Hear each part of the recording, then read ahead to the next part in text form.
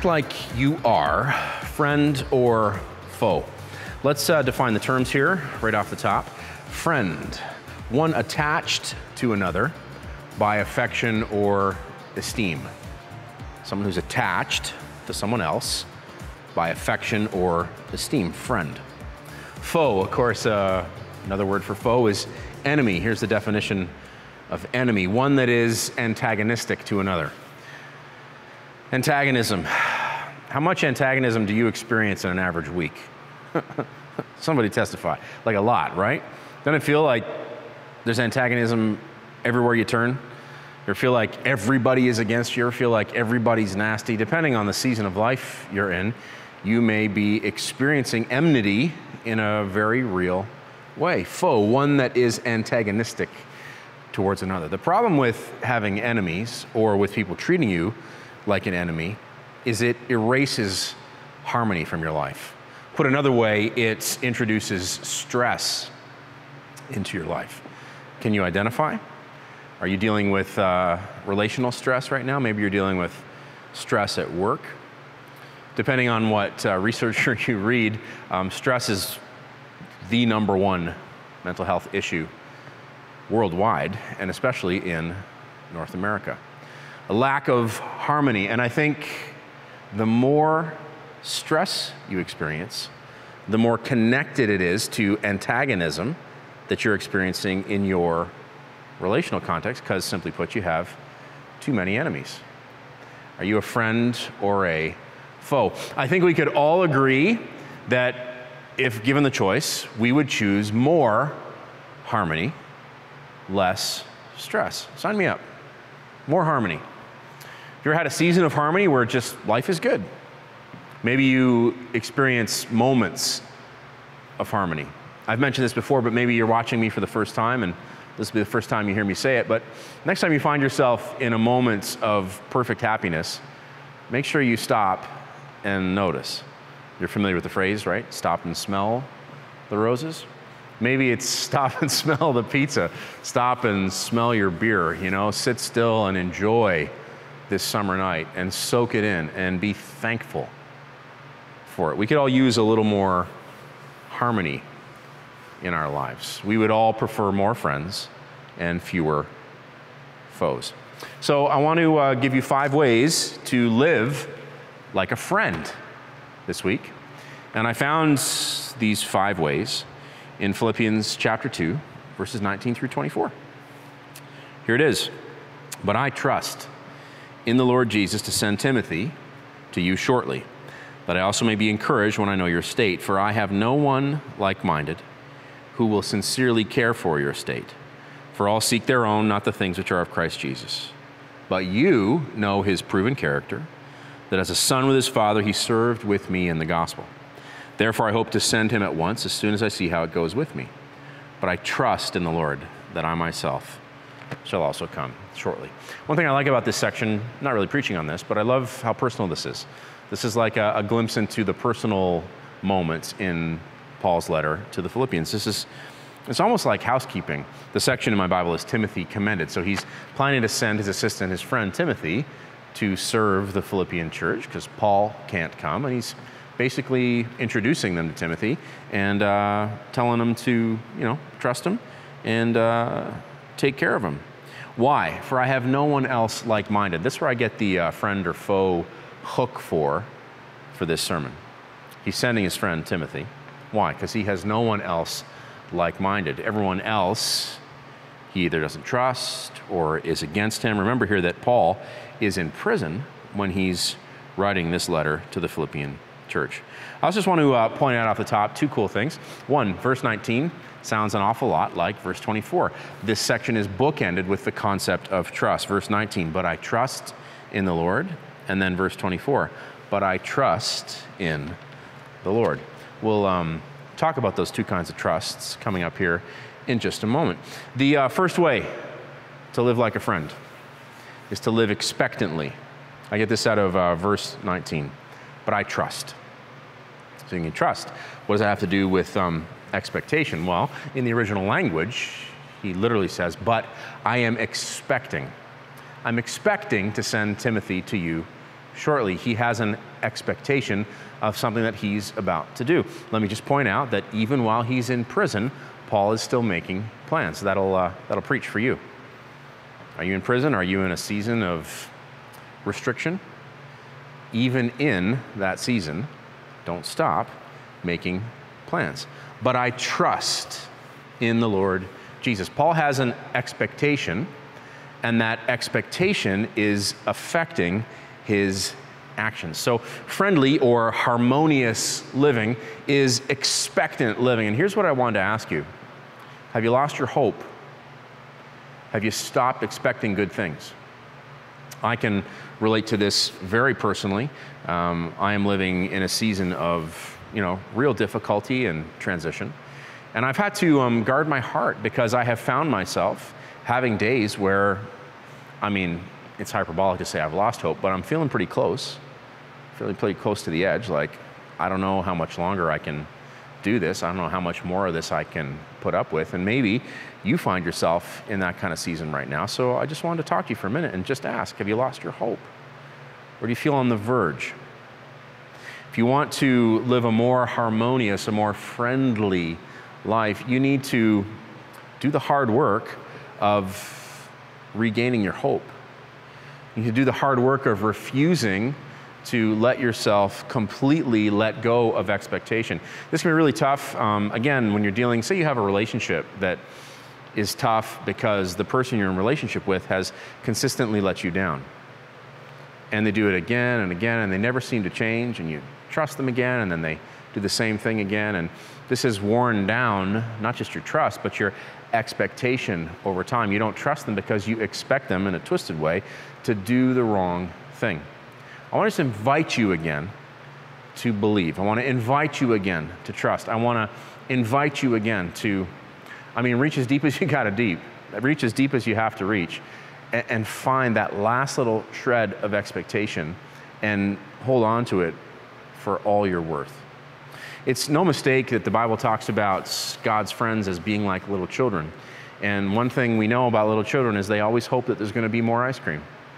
They always believe that on the other end of this rainy day, the sun will come out tomorrow. They always have an ongoing expectation of good things. This is one of the reasons why when you see kids who come from really desperate situations, horribly broken homes, one of the worst things you can ever see is the death of hope in the eyes of a young child. But I want to invite you to lift your eyes again, to begin to hope again, to find some renewed expectation in your life. But you're wondering, well, how? How can I regain that sense of expectation? You can do this, point number 2 now, by sharing in the divine point of view. We get this out of verse 20 when Paul says, "For I have no one like-minded." So he's implying that Timothy is like-minded, that Timothy shares Paul's point of view.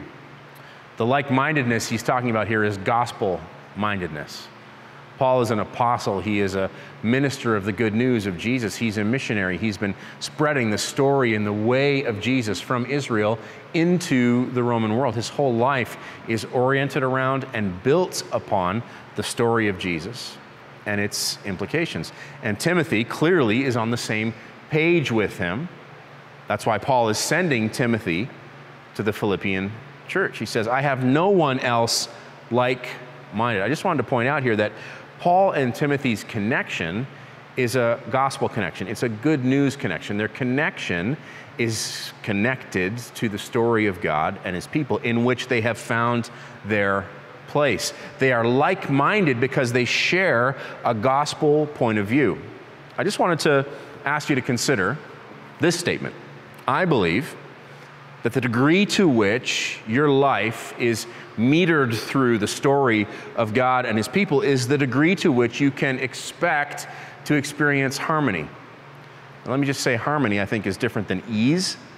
I'm not saying that, if you walk in the story of God, the more you do so, the easier your life is going to get. But I do believe that as you walk in the story of God and his people, as you begin to learn what that story is and what it's about, and as you begin to abide in it, as you begin to walk the way that Jesus walked, you will experience more and more harmony. Put another way, harmony is like peace. Do you have someone with whom you're just at peace?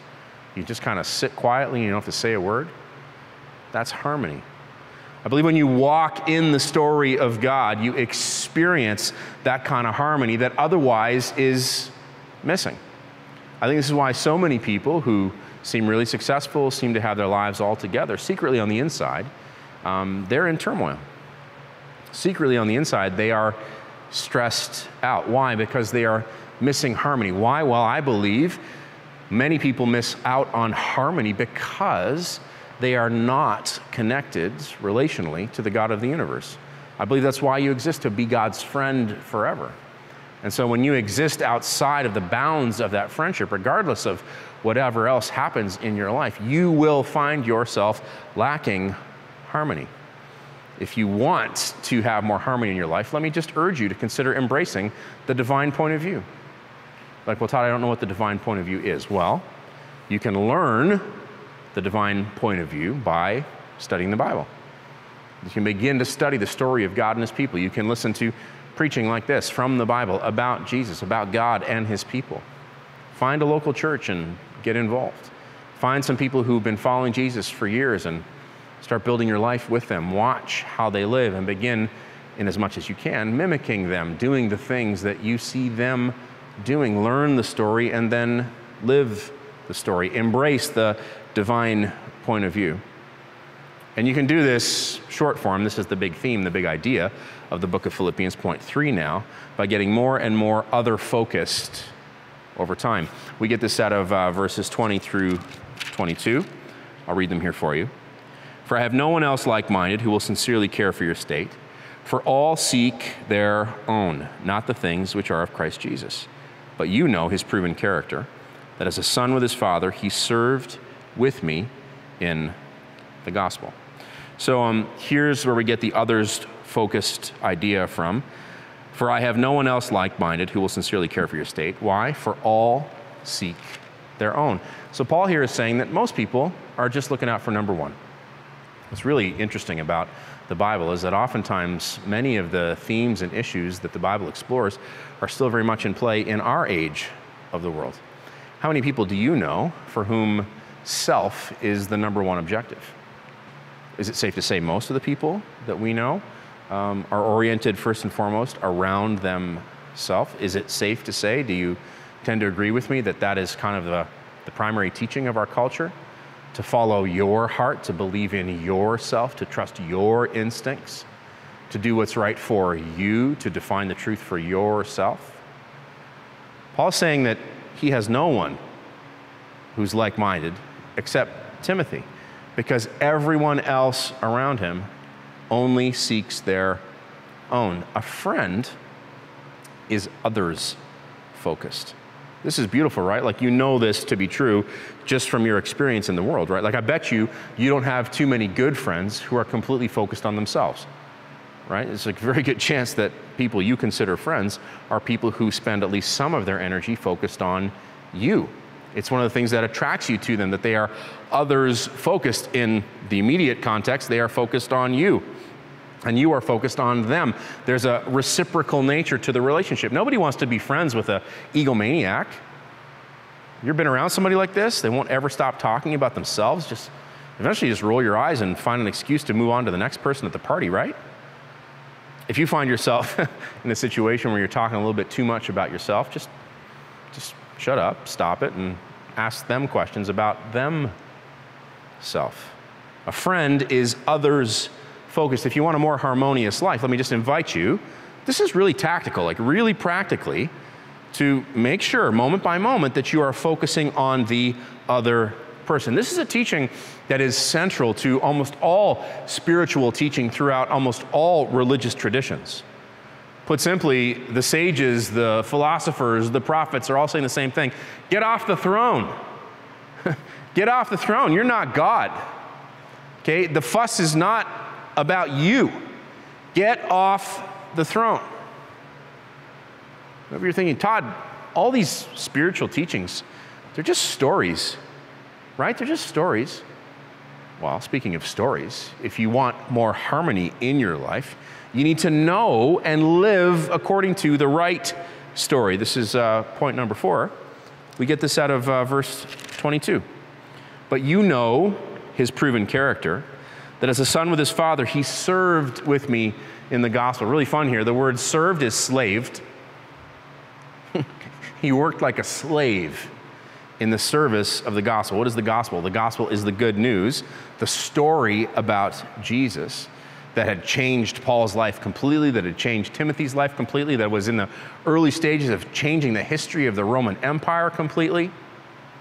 Paul is saying that Timothy is a good friend, a faithful servant, because he slaved with Paul in the service of the big story, the good news about God and his people. So let me just ask you to think about your story. We touched on this last week. The story that you are organizing your life around, is it big enough? Is it true enough to introduce or invite into your life the harmony that you want? You're like, oh, touche, preacher, right?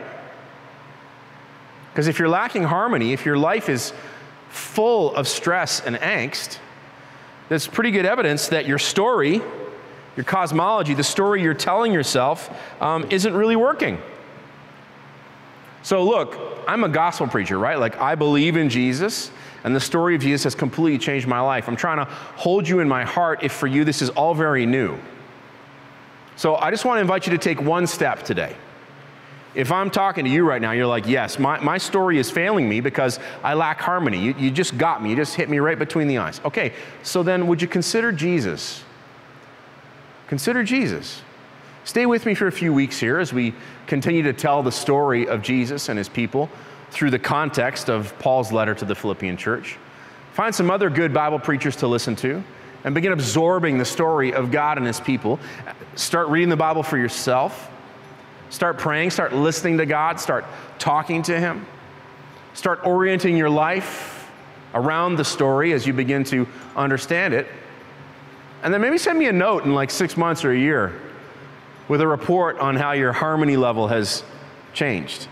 I have never met anyone in my life who has stepped into the story of God and begun walking it out, who has not come back sometime later, it can be weeks, months, sometimes it's years later, and reported that they are the happier for it. Their life is better. They're glad. Like, I've never met anyone. Now, does that mean there's no one out there who would tell you a contrary story? Well, perhaps, but I'm talking from my experience here. Oh, taste and see that the Lord is good. I believe that as you begin to walk in this story, it will pay dividends in your life. In this case, it will bring more harmony into your life. Why? Because you'll begin living your life aligned with the life of God. This is ultimately what the gospel is all about. It's about God inviting you back into relationship with him because of the work of Jesus Christ upon his cross, where he breaks the power of Satan, sin, death, and hell once and for all. Because of what Jesus did, harmony now is possible for you. You can begin living a more harmonious life as you begin living that life in relationship with Jesus.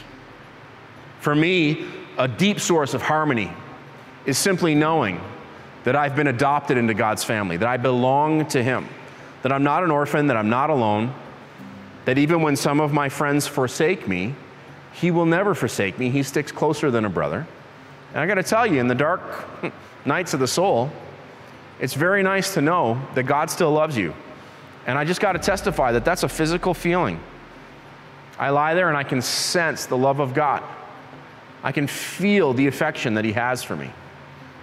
And that's changing everything. Knowing that I belong to him, knowing that I'm his friend. This breeds a deep, unshakable confidence. The kind of confidence that can overcome almost any obstacle, which is why Paul bookends this section in Philippians with the same words that we started with. Verse 24 as we close, but I trust.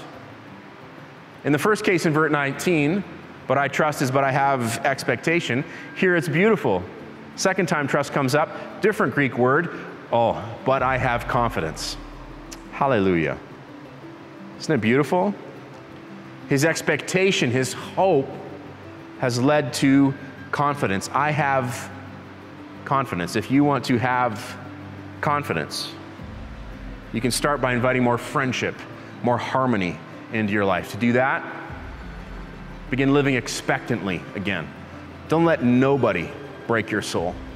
Don't let nobody steal your joy. Don't let nobody crush your dreams. Reclaim your expectations. Learn and begin to share the divine point of view. What does God think about how you're living? How has He intended you to live? What design does He have in mind for you? Figure that out and begin living in accordance with it, and you will have more harmony. Simply learn to be others-focused. This is as easy as 1, 2, 3. Moment by moment, take the focus off yourself, put it on the person you're with. And then learn and embrace the right story. To embrace means to hug, to hold close. As the story of Jesus begins to bubble up in your life with all its beauty and all its goodness, hold it close, embrace it. Because you'll find yourself living confidently. As a result, like one of God's friends. Come on, woo! What?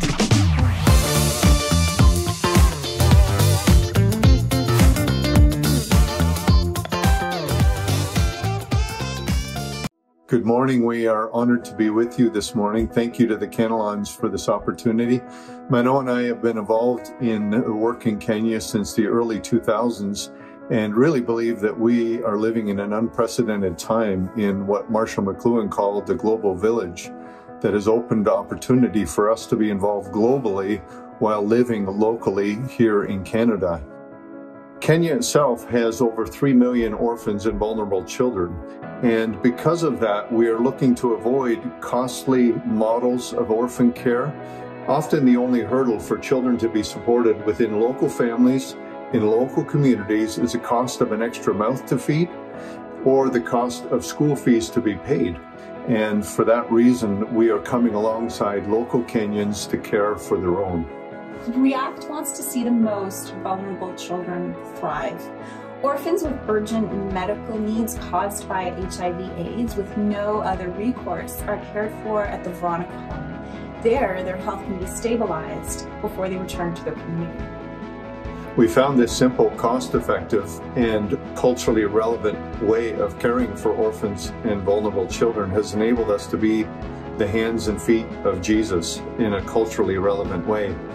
Most of us know complex things break down, simple things multiply. We are looking to deliberately stay simple, organic in the way that we care for children and orphans in Kenya. We always strive to send 100% of funds overseas to Kenya and only have volunteers on our end to keep overhead down. If you'd like to learn more, check out reactkenya.com.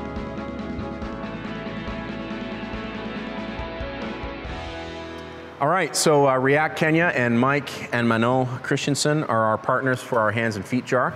We've talked about this throughout the series. So at the end of each month, I place a percentage of our earnings into this jar. And so this month, I'm putting 16% of last month's earnings into this jar. And once it hits $1,000, we will give it to React Kenya, and they will use it to do good in the world. So I'm really thrilled to announce that the jar now has $520 in it.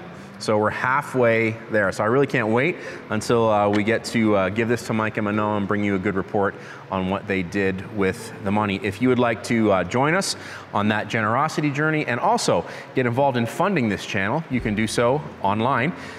You can become a patron of Unchurched with Pastor Todd by visiting patreon.com/unchurched. And another way that you can support this work is simply by liking this video, by subscribing to this channel. And if today's word spoke to you, please share it within your sphere of influence. It's real easy. You can just press pause and then click share and send this message out to everyone you know. We really do appreciate your support, and we're just thrilled to see that right now the average is 2,000 people a week are tuning in to watch Unchurched with Pastor Todd. That's the average over our first 8 weeks together, and that is pretty awesome. I was hoping we'd have more than 100 people show up, and here you are. Let me just pray for you as we wrap up our time together today. Lord, thank you for each one who's watching. Thank you, Lord, that you are on the journey with them. Lord, we want to be your friends. Lord, we want to learn what it means to follow you. Lord, we want to walk in your ways. Would you continue to teach those ways to us? Would you show us how to live? Would you lead us into situations this week where we can act like we're your friends? And Lord, particularly I just pray over these dear ones listening right now who have lost their hope and for whom the concept of resurrecting expectation is, they still haven't gotten over the first point in the sermon. Lord, would you do that work in their heart by the Holy Spirit? Even now, Lord, as I pray, would they begin to sense hope beginning to be restored in their hearts? And Lord, we look forward to good reports as they turn the corner by your grace. In Jesus' good name, amen. Hey, look, if you've got a good report for me, I'd love to hear from you. toddcantelon@gmail.com is my email. I'd love to interact with you. And again, please like, share, and subscribe to the channel. And I will see you next